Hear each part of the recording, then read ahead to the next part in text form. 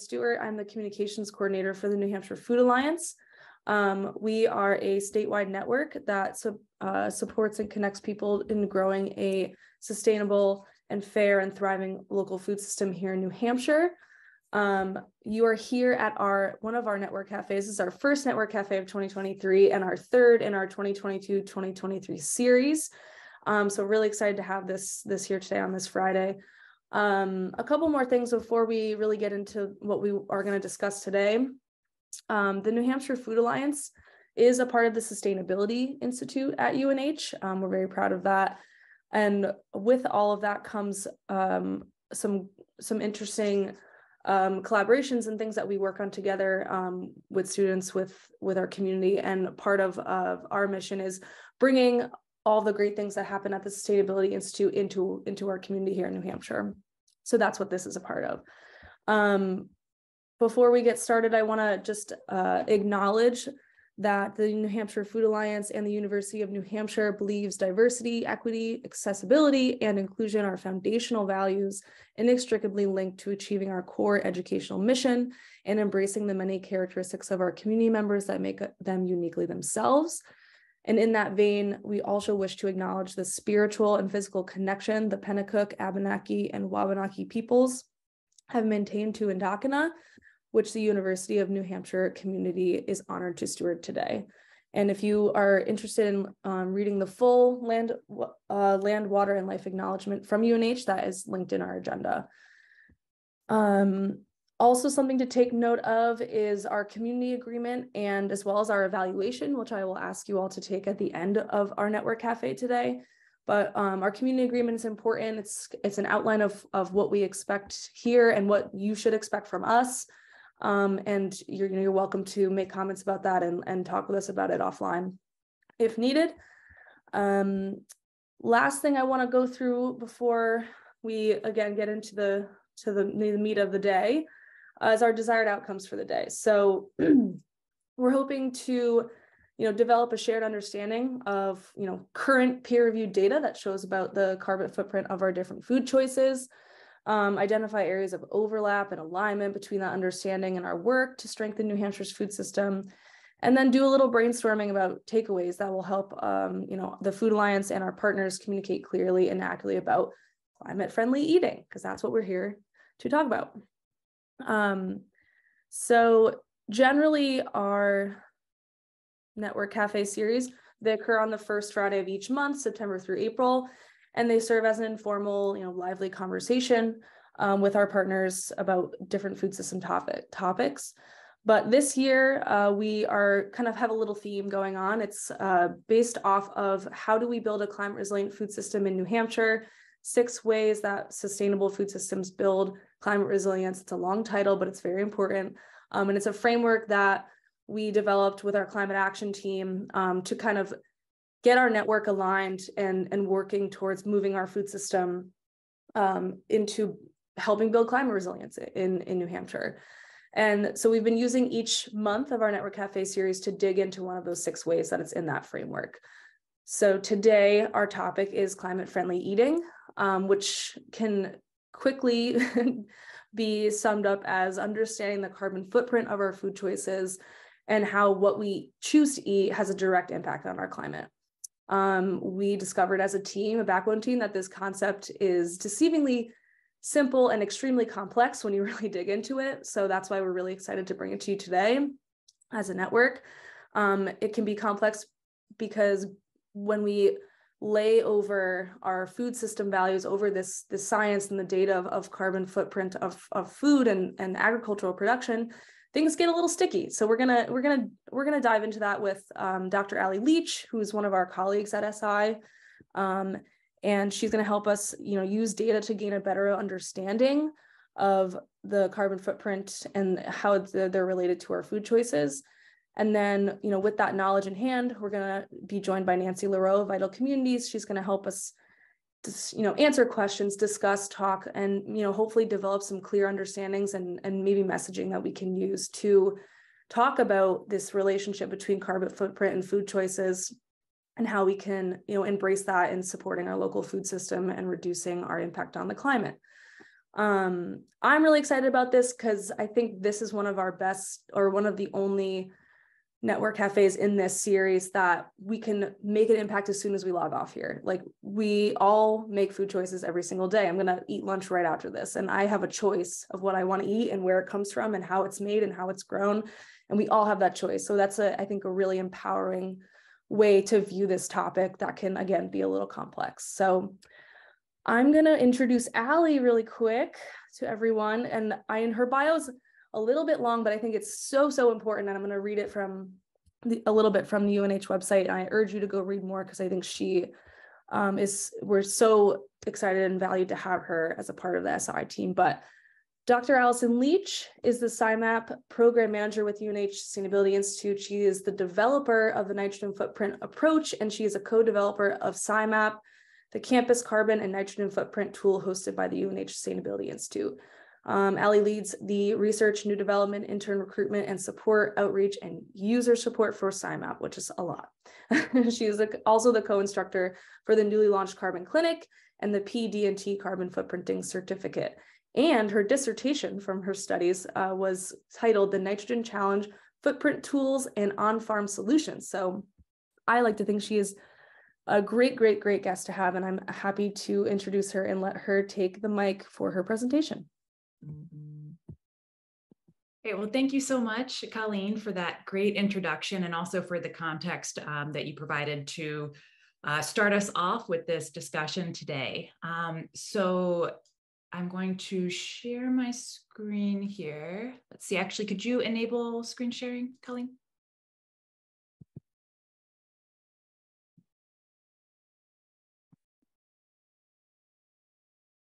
There we go. Okay, great. So I am so excited to be here with you all today to talk about food and the environment and sustainability. I think this is one of my favorite topics to talk about, and I'm so excited for the discussion. And I think it's a really important one. As Colleen said, it's one where we can all log off today and make a change. You know, we can all have an impact with our everyday food choices on the environment and on climate.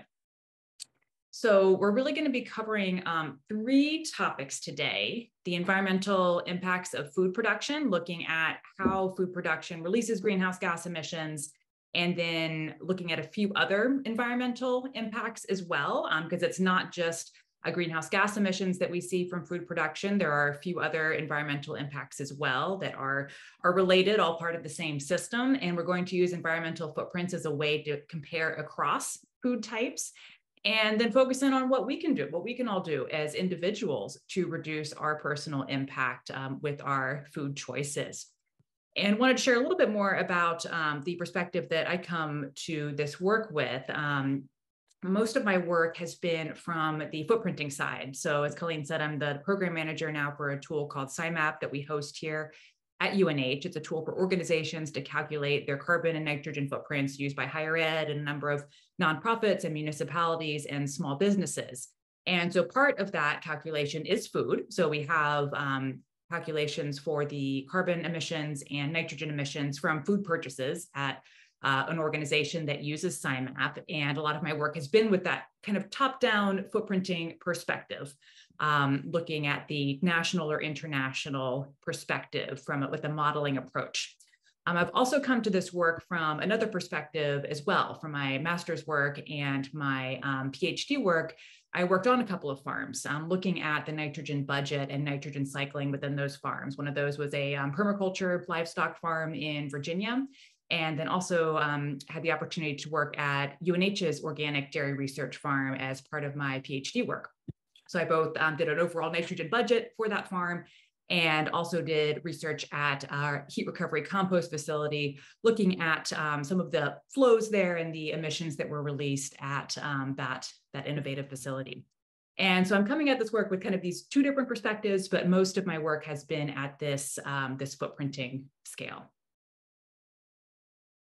Okay, so with that, let's dive in. So I really like to start at the very beginning for this topic, and I think this is a piece that that this group is going to be very familiar with, but still I think it's important to state. And that's the incredible value that we get from food, that food is central to life, that we all need it, of course, to survive for life. Also for our health, our dietary choices have tremendous impacts on our health and can improve our health.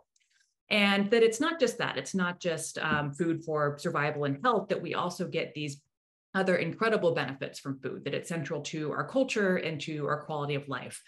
Food brings people together. I mean, we just came out of the holidays here, and that food is often a very central part of many of our holiday gatherings. And so there's these tremendous benefits that we, of course, get from food that cannot be overstated. And here we've got a figure here showing that there are many mouths to feed in our world. So we have, as you all know, a growing global population, and with a growing global population, that means more food that needs to be produced and more food that has been produced. And so we've seen tremendous increases in food production rates over the past decades, over the past century, which has been the result of a lot of innovation and scientific advances. And at the same time, we've also seen increasing demand for meat production, meat products in particular. On this graph that I have here is showing in the top panel the global consumption rate for meat increasing from 1960 through 2010. And the lower panel is showing those same figures, but by region. And what this graph is really showing, this one on the bottom, is that as countries develop and begin to accumulate wealth, that they begin to also consume more meat products, luxury products. In particular, we see that there's increase in China and also in Asia. That's where we're seeing this large increasing demand for meat consumption. And as you all see, when we get into some of the details comparing across food products, that meat production is often more resource intensive and has more environmental impact. So not only is there this demand for more food, but this more resource intensive food. So how do we meet that demand? So modern agriculture has brought us tremendous benefits, that we're producing more food than ever before. Things that were previously limiting for agriculture, like nitrogen fertilizer, we now have solutions to that. We can produce synthetic fertilizer, industrial fertilizer, so it's no longer a limiting nutrient for food production, of course, with some consequences with overuse, but that it's no longer a limiting nutrient for our food production. That we have a lot of new agricultural technologies that are more resource efficient. And that one benefit of intensification is that it saves land, where we can produce more food on the same area of land. But that there are lots of trade-offs and drawbacks to modern agriculture. We have this challenge of producing more food, more fiber, and these competing interests like producing biofuel, and need to produce those additional products while also making sure we're keeping all of these other aspects in mind, alleviating rural poverty, improving diets and health, increasing environmental, or at least maintaining environmental resources at a minimum for future generations, and doing all of that while trying to combat climate change. And so this is a lot. This is a big challenge, and our food system is central to a lot of this. And so I wanted to take a look at a brief tour of how food production impacts our environment. So as I started this off, that food is central to our lives, and it makes sense that that so much of our land and so much of our resources go towards food production, but this has impacts as well. This has consequences for our environment. And here I have a list of 5 environmental impacts, and we'll focus on the first, greenhouse gas emissions, but also wanted to take a quick look at 4 others that are all related because it's all part of the same system. And you'll see that there's really co-benefits for a lot of the solutions for reducing these environmental impacts, that we don't see too many trade-offs or pollution swapping across these. So the first of these is greenhouse gas emissions, then nutrient pollution, so nitrogen and phosphorus pollution, biodiversity loss, fresh water consumption, and land use. So I'm going to start off here with greenhouse gas emissions and the sources of greenhouse gases from food production. So these are the major sources, and there are others. So starting at the beginning here, we've got enteric fermentation, and that is the scientific term, the fancy term for cow burps. So just because of the biology of cows and the foods that they eat, they burp methane. And that's an issue for two reasons. One is that methane is a greenhouse gas, and so it has a warming effect. But it's not only a greenhouse gas, it's also a very potent greenhouse gas. So on a 20-year time scale, the warming effect of methane is actually over 80 times greater than the warming effect of CO2.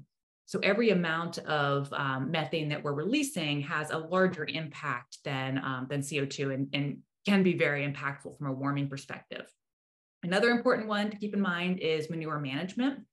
And there's lots of different ways for manure management systems to reduce emissions, but that there are usually going to be some emissions from manure management, that there's some volatilization or release of two major greenhouse gases, nitrous oxide and methane. So again, methane is a potent greenhouse gas, and nitrous oxide is actually even more potent.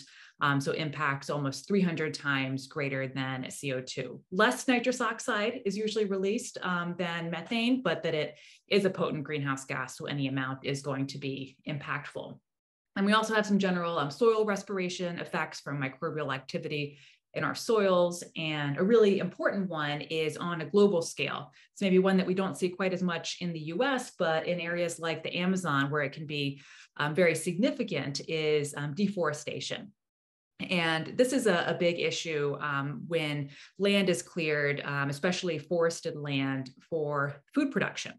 And that's because it really has two effects. One is that you're clearing out land that previously was a carbon sink. So by clearing out land for food production and cutting down trees, clear cutting, you're removing what was a carbon sink. And in some parts of the world, like in the Amazon, that's an area that is a particularly large carbon sink and has climate regulating effects. So the more of that we clear out, the less of a climate regulating effect we're going to see from the Amazon. So we're removing a carbon sink and then turning that land into something that will become a carbon source, especially if it's used for something like meat production. And last one that I want to mention here that is also very significant is food waste. And sure, a topic that you all are very familiar with, that globally and in the US, we waste over 30% of our food. And an important way to think about that is it's not just the food itself that we're wasting, it's all of the emissions that happened before that food was produced. So we're not just throwing away the food itself and seeing the emissions from that food decomposing in our landfills.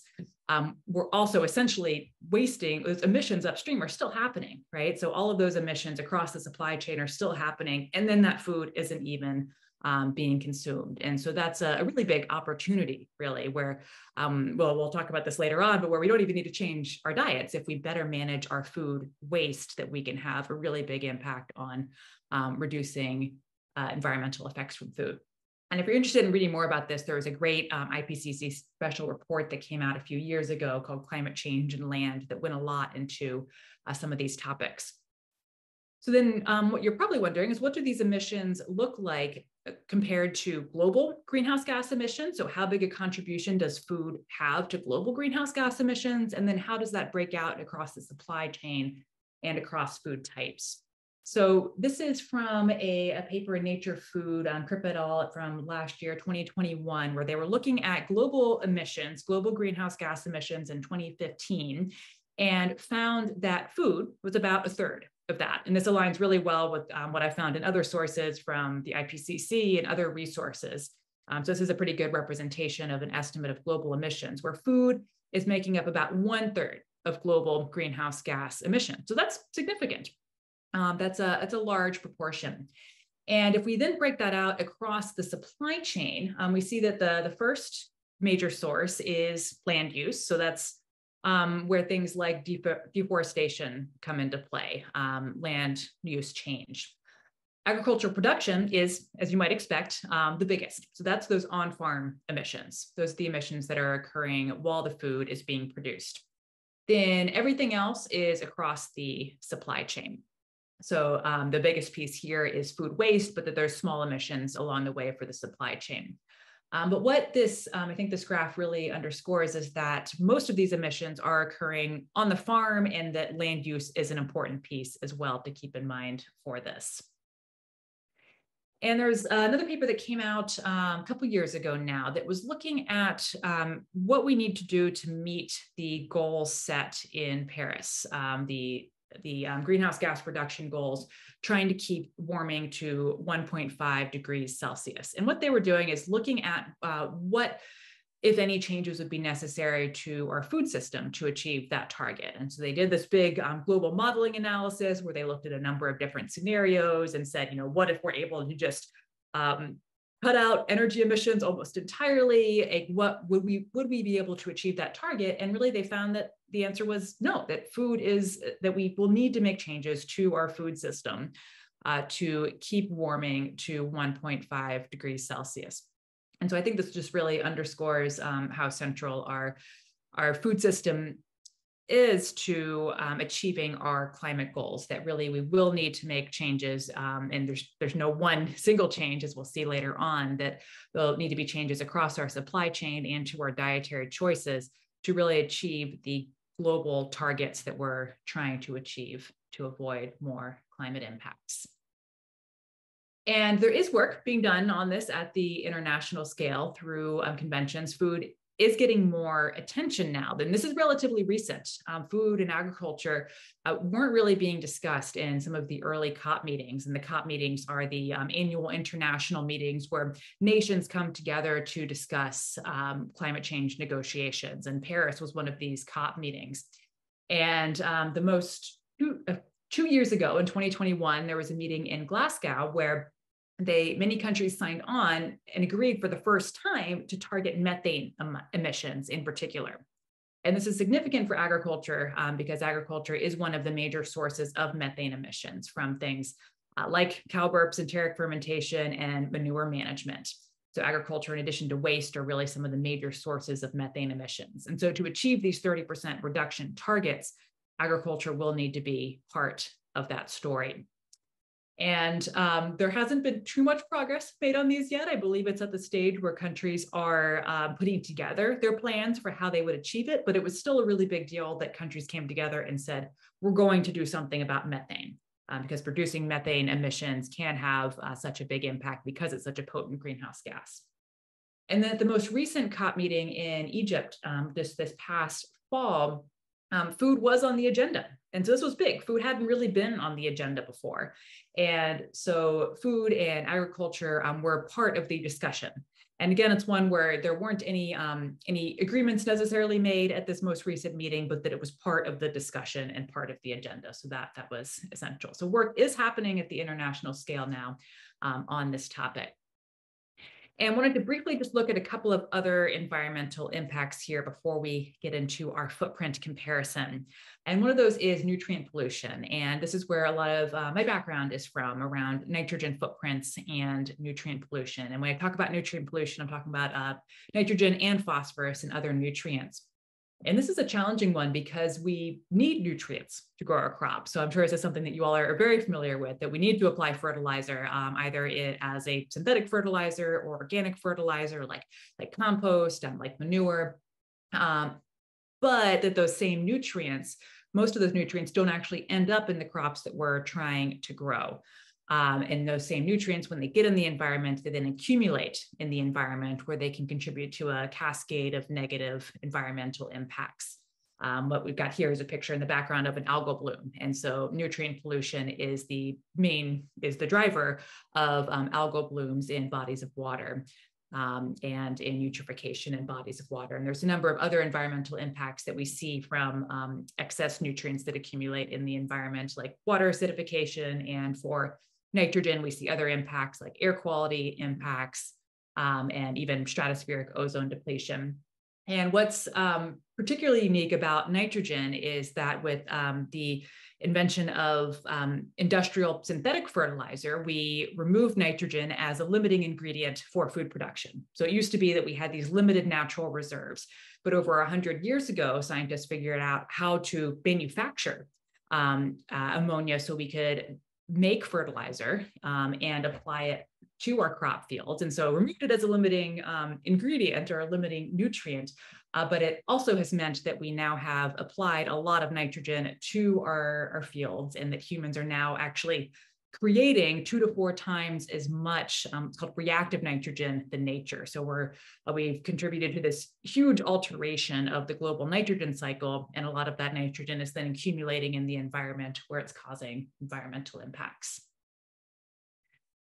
One other topic I wanted to chat about briefly here was biodiversity loss. And this is another interesting one because agriculture can cause biodiversity loss for certain types of agriculture, but that we also need biodiversity in our agricultural systems for a resilient agricultural system.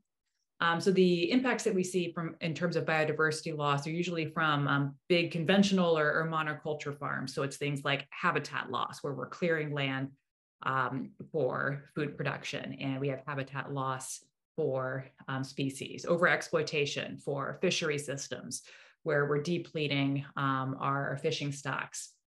And pesticide use is a really big one, because pesticide use causes impacts to pollinators, and we need pollinators for our food system. We rely on them. And so by using pesticides, we then hurt the pollinators that we rely on for diverse food production. And so we need agricultural biodiversity for a number of reasons. And one is just ensuring that we can produce food, fiber, and fuel, that our flowering crops rely on those pollinators. And it also gives us resilience to changing conditions. So for example, with climate change, as regions warm, for example, pests and diseases that weren't previously in certain regions will now be able to extend further to new regions. And if we have monoculture systems, if we don't have a lot of biodiversity, we're going to be much more susceptible to those types of impacts and threats. And so biodiversity gives us more resilience to a changing system as we start to see new potential threats. Water scarcity is one that I know we don't think about very much in New England, since we usually are not, I know we had a drought just this past summer, but usually do not have very many water limitations in the region, but that many parts of the world do experience water scarcity. And I noticed that this map is a little out of date here. I imagine that if we had a more recent map, we would see more of the Western US would be considered to be in a level of water scarcity with the droughts that we've seen over the last decade in that region. And agriculture is our really largest, by far, consumer of freshwater use, which is really a limited resource in many ways. And so this graph on the right is showing a breakdown of freshwater use across all uses, where you can see arable land is the largest, and that's cropland, both for crops for human consumption and also feed crops. Livestock, and then the remaining sectors are municipal and industrial. So really most of our freshwater consumption is going to agriculture.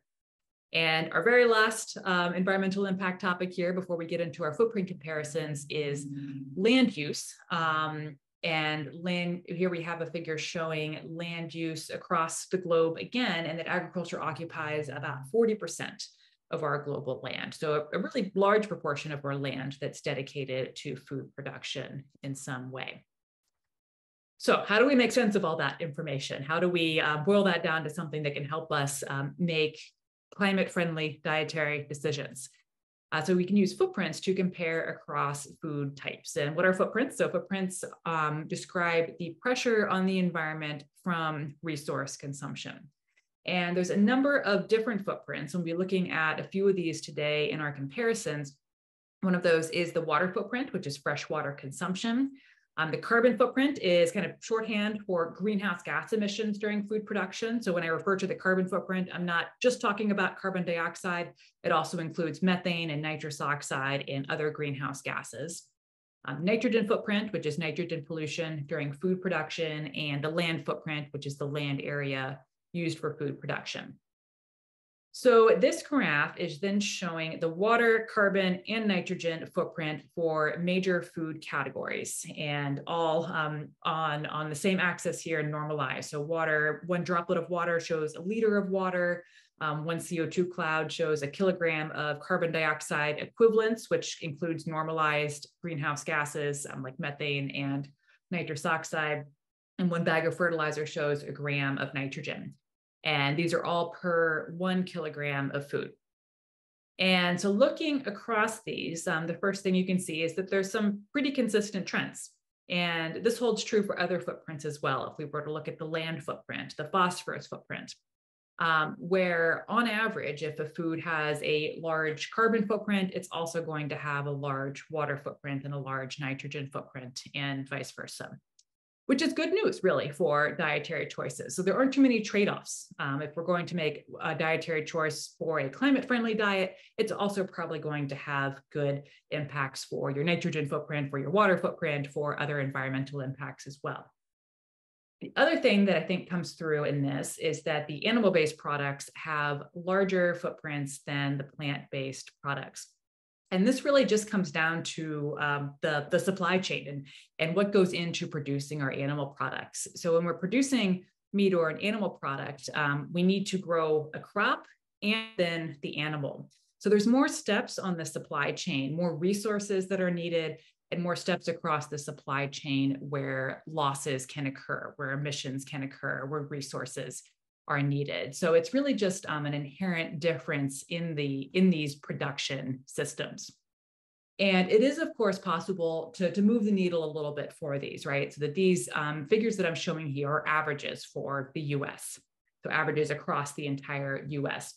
And it is possible, of course, with sustainable and regenerative practices to make reductions to any of these. But the differences across food products, across food types, just due to the biology of the animals and of the crops themselves, the differences across food types are almost always going to be larger than the differences within a food category from changing products. So we can reduce this beef number, but that the beef footprint is almost always going to be larger than a pork footprint and a poultry footprint. Allie, I'm going to just hop in for 1 second to raise, I want to save the questions for the end, but I just want to raise 2 specific questions about this graph, if you're okay. And they're the last 2 questions in the chat. They're specific to clarifications for this graph. So one is, do the values for fish, do you know if the seafood includes both wild caught and farmed? And the second, I'll just read the second one and then you can answer both. And then beef, does beef mean those raised using CAFOs or only beef using, or does beef also include cattle raised using regenerative practices? Yep, great question. So for the seafood one, this is wild caught and farmed fish. So it's an average for the US, and it's about an even split for consumption in the US, where about half is wild caught and half is farmed fish. And most of the impacts that we see from a resource perspective, from an emissions perspective, are from farmed fish, because wild caught fish, there's not a feed component. We're not growing feed as well. The emissions really just occur after the fish is caught. So most of the emissions that you're seeing here and the impacts that you're seeing here from fish are from farmed fish, although it is an average. So if it were just farmed fish, it would actually be a little bit larger. And the beef footprint is an average for the US. And so that means it's mostly going to be conventional production, since most of the production in the US is going to be conventional production. And so it would include organic farms and regenerative practices in the US, but it's really just a weighted average across the entire US.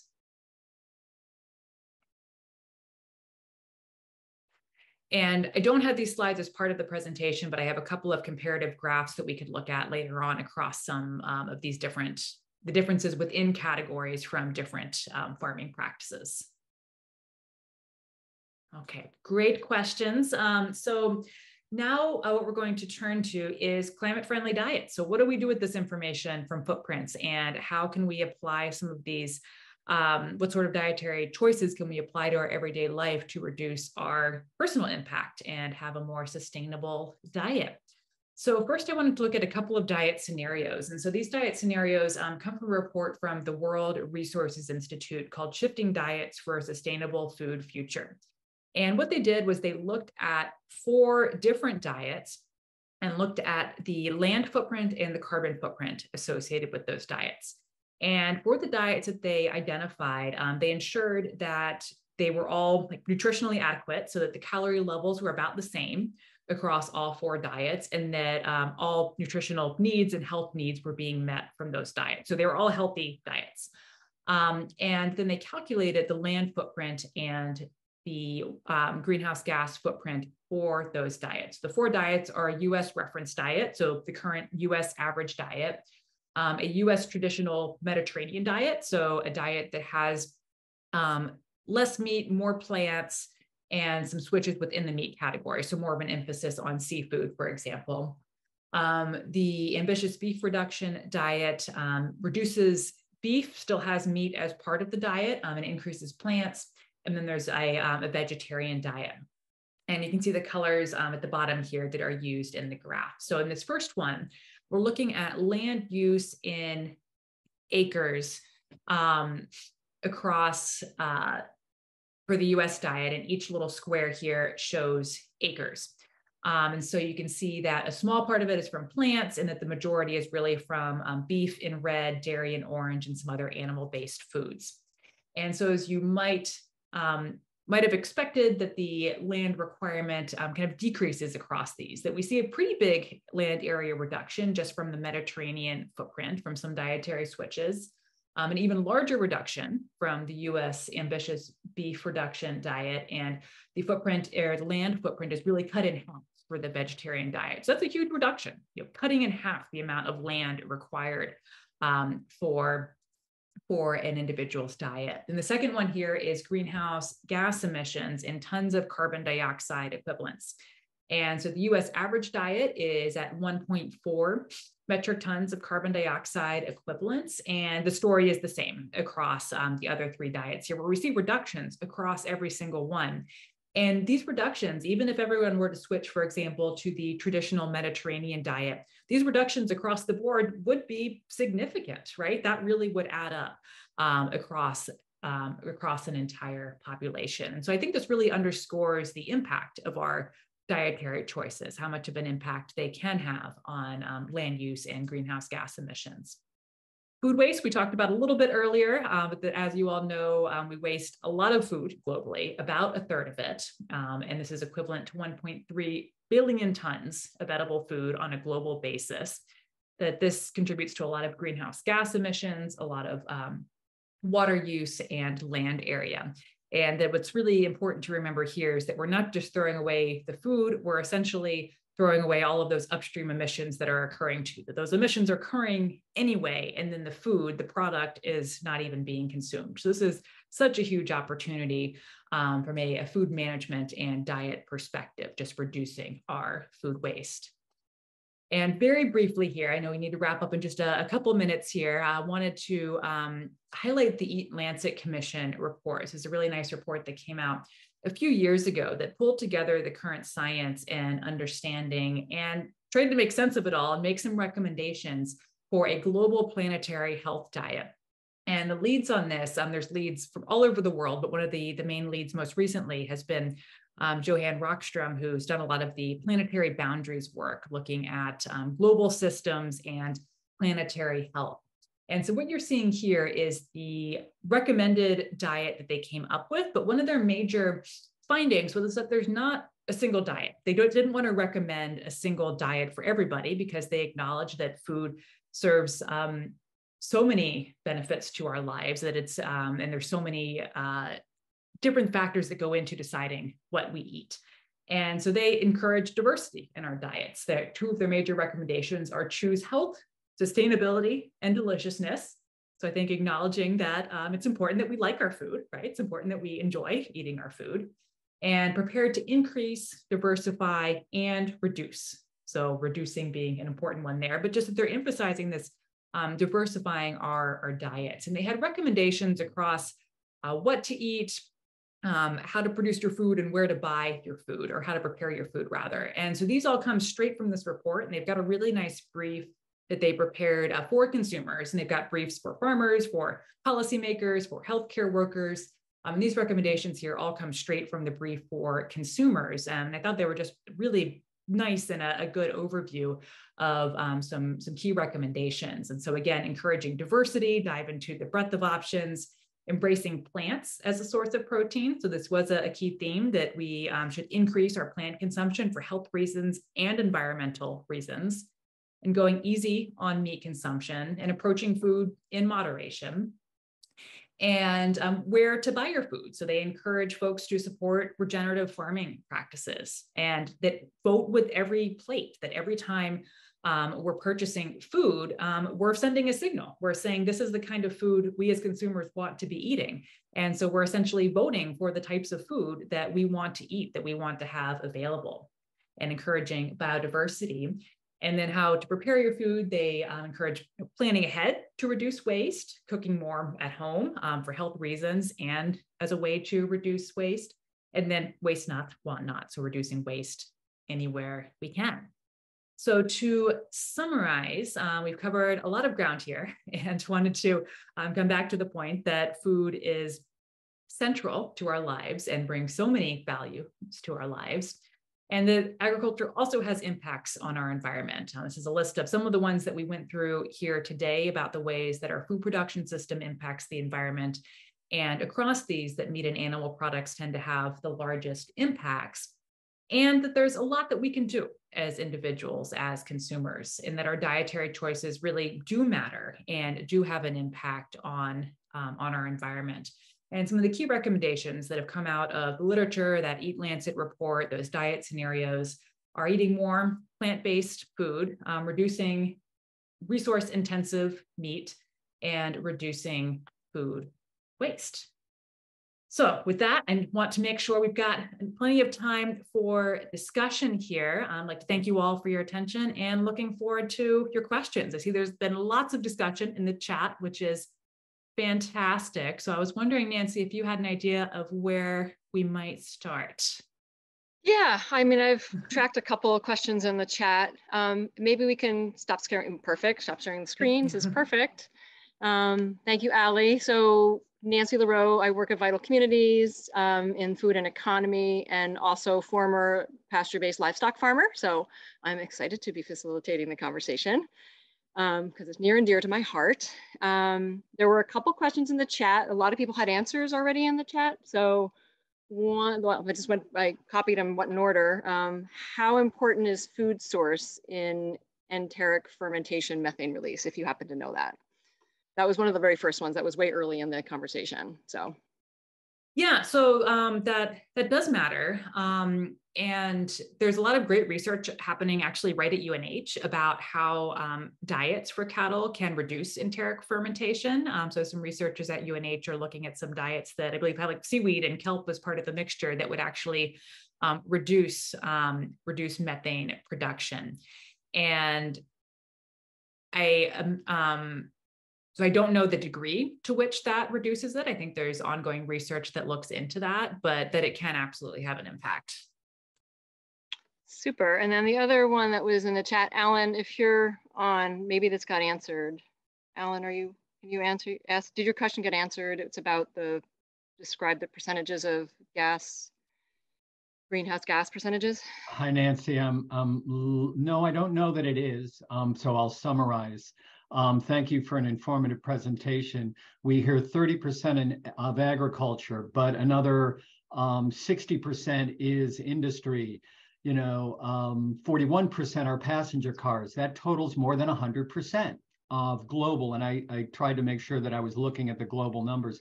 Is there that much discrepancy in interpretation? Yeah, so another way of looking at this, and I went with the total graph from a single source, just because it makes it a little bit easier to talk about, but there's usually ranges. There's a lot of uncertainty in our understanding of the global totals. And so the IPCC, for example, says that food emissions, I believe it was on the order of like 21 to 37%.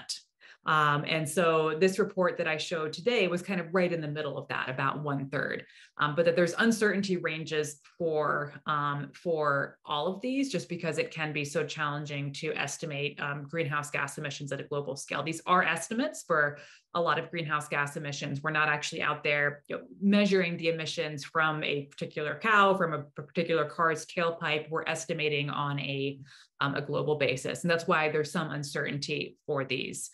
So you're right that if you add up the numbers from different sources like that, it might exceed 100%. And that's why I showed from one source, but that there is just generally some uncertainty in this. I think the messages are still pretty clear, though, that on average, food is about 1/3, and that the remaining portion is non-food, so industry, fossil fuel, combustion primarily. Great. And then I see Rachel has a hand up, but I'll just jump in with, there's a couple in the chat. How does local food tend to compare to non-local food across all of these footprints? Yes, great question. And there's not always a clear answer. So it really depends on what's happening on the farm. And it comes down to the specific farm's practices. So if we're just thinking about local food from a distance perspective, so say we've got a conventional farm that's somewhere else in the Midwest, and we've got a local farm here, they're using the same practices. The only difference is the miles traveled. The local food is going to have a lower carbon footprint, but it's not going to be much lower. So those final transport emissions are actually a pretty small percentage of the overall footprint for a food product. Most of the emissions are actually happening on the farm, and due to and some due to processing and across the supply chain. So what really matters is what's happening on the farm, and that's why knowing your farmers and working and buying food from a farm that you know and understand their practices is important. So farmers that are using these regenerative practices that are recycling, that are reducing waste, are going to have lower emissions. But it's not necessarily a clear answer about whether local doesn't necessarily have a smaller footprint. It really depends on the farm's practices. Great. Rachel, you have your hand raised. Thanks. I just wanted to circle back to Alan's question. Alan, I'm not sure if you saw my answer to it in the chat, but if I'm looking at that graph correctly that Dr. Leach posted, you asked specifically about the energy sector. And so I think if you read the graph or the graphic as like concentric circles, it's saying in the middleest circle that energy is 73.2% of the whole budget, but the energy is in industry is 24.2% of that 73.2%. So if you add up all of the percentages, obviously it'll be more than 100, but as you go out, those are percentages of the things that are closer into the center, if that makes sense. Thanks, Rachel. Alan? Thanks very much, Rachel. I appreciate that. And what I will clarify very briefly. I only use that graph at the very end. When we hear discussions in general about greenhouse gas emissions globally, we hear these larger numbers like 30%, like 70, like 40 for significant categories like automobiles, that all of a sudden we're at 170%. And so wasn't sure if it was discrepancy. And of course, I'll leave it at that. Allison, that your clarification was certainly helpful on ranges. Thank you. So there's a question from Edith in the chat. In calculating footprints, is the impact of transportation, processing, packaging, refrigeration, storage, the associated industrial food system included here? I think the answer is yes, but. Yes. So most of these analyses are going to include that full supply chain. Most of the emissions, again, are happening on the farm, but there are emissions every single step of the way. So any processing, packaging, distribution, storage, all of that has emissions as well. So these analyses, like the carbon footprint analyses, they use an approach called life cycle assessment, where they're looking across the supply chain and looking at the emissions at each step along the way. And I'm just going to also add briefly that the results I was showing, they're also not just from one life cycle assessment. So because so many of these studies have been done, they're able to do now what's called a meta-analysis. So the results I was sharing are using lots of different studies, lots of different life cycle assessment studies, and looking at an average of those overall. So it's pulling together a lot of different studies across the literature. Super. Andrew, you had a really good question. You want to pose it? Sure. Hi. Thanks, Allison. Also, really love the SciMap program. I tried to implement it at a former school I worked at and really enjoyed learning more about that tool. So I just really appreciate this presentation on the impacts to greenhouse gas emissions from agriculture and the opportunities to mitigate that. This might be outside the scope of your work, but I'm curious if any of those agricultural products are more or less resilient to changing climate, making them better or worse investments for future growing for farmers from the adaptation side of things? That's a great question. Does get a bit out of my area of expertise. I think the one thing I can say is that we want to make sure that we've got diversity in the types of foods that we're growing. So we want to make sure that we're growing a range of crops, not just a single crop, and also not just a single type of crop or species of crop. So corn, for example, we want to make sure that we're don't have fields and fields of the exact same genetic variety of corn, because then that's going to be very susceptible to, if there's a pest that can affect some of that, it could affect all of it, right? So having genetic diversity within crop types and then diversity across crop types is going to improve our resilience. But in terms of what specific crops might be more resilient and what we should choose to cite, I don't know the answer to that one. Well, I do think this brings up the interesting, like the community regional food system resilience aspect. I mean, during COVID, everybody, food shelves tended to be empty, maybe not in the co-op food stores, but that, it was hard to get food. So people went to their local farmer because we had the food, and that's where our strength and resilience came from. So I do think that even aside from crop, that's like one of the local food system stories that we need to keep remembering, is that regional resilience in the face of climate disruptions that are ahead. We need a strong food system, which is it is crop, but the bigger question is the food system, the resilience part in the food system. So I think that was a great question. Yeah, I fully agree with that. And I think that became very apparent in our with the supply chain issues and food challenges that we had during COVID, that we need a diversity in types of food providers as well. So that maybe there is still a role for the big farms because we have this big growing global population, but I think it just underscored how essential our regional farmers are, and that we need a range of farm sizes, farm types, all over the country for a resilient system. So diversity in the types of crops, and also diversity in our farms.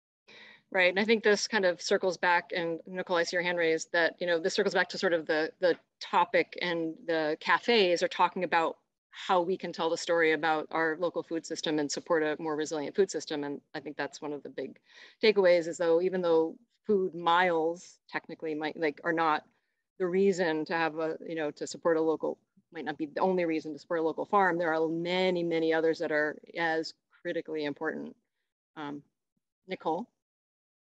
You're leading right into what I wanted to say, which is that I just wanted to underscore that as we transition to this part of the conversation, I think it's important to distinguish between the carbon footprint of our food choices, and so the greenhouse gas emissions associated with our food choices, where local may not be smaller, in some cases be larger footprints, but there's a climate resilient aspect. There's building a strong local and regional food system, and that contributing to climate resilience. And those are it's a nuanced difference between those two ways of communicating about it as a network. And that's part of the reason we wanted to host this cafe today. So I'm glad we're getting to it. That's all. Yeah. There are a couple other questions in the chat. The approximate carbon sequestration capacity comparison between forests and pastures. Allie, is that your field maybe? It's also outside of my area of expertise, but I will say that there is great potential for carbon sequestration in our in pasture land, that there's been a lot of great studies looking at things like applying compost and ways that we can build up soil organic matter to increase carbon sequestration in our pasture lands. But I don't know the comparison very well across the potential. Or maybe there's someone else here that does, actually. Are there questions I missed? Anybody else have? Because we do have a question that we thought could bring for discussion. It's in the agenda, but Like what messages, because we only have about 6 minutes left.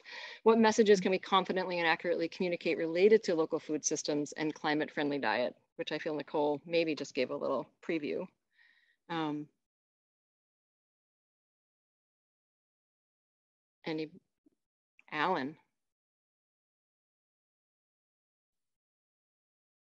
Alan, are you there? Yeah, I'm here. I'm sorry, I missed your question. I was looking at the chat. But your hand's raised. Is it not meant to be raised? I think maybe I scratched my head and now Oh. the computer thing recognizes it and thinks I'll go back to mute. Okay. I mean, I think that, I think Nicole kind of said it. It's the resilience piece. I think that is the story. It's also the economic resilience piece. So yeah, we need a strong food system, but also the food system is a really strong economic driver. Are you now raising your hand, Alan? Yeah, actually, my colleague, Rebecca White is on, and for whatever reason, it also shows my name. So I think Rebecca has my hand raised. Thanks, Rebecca. Hi, Nancy, can you hear me? Yes. Oh, great, hi. This is a great conversation, so thank you for setting this up. It's interesting and informative. And I think that you're right, kind of the territory that we're getting into now is like, what is the value of having a local kind of more transparent food system? And I think a lot of the value that provides is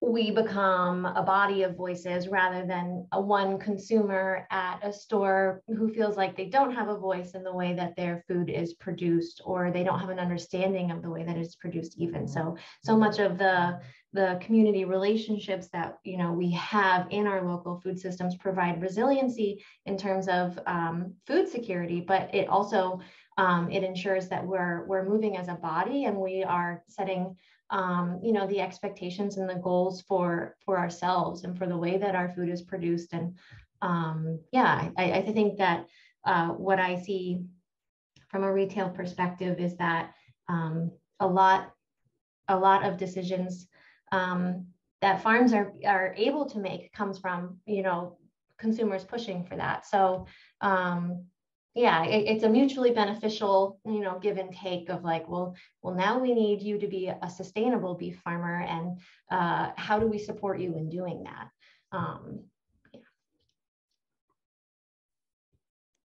Great.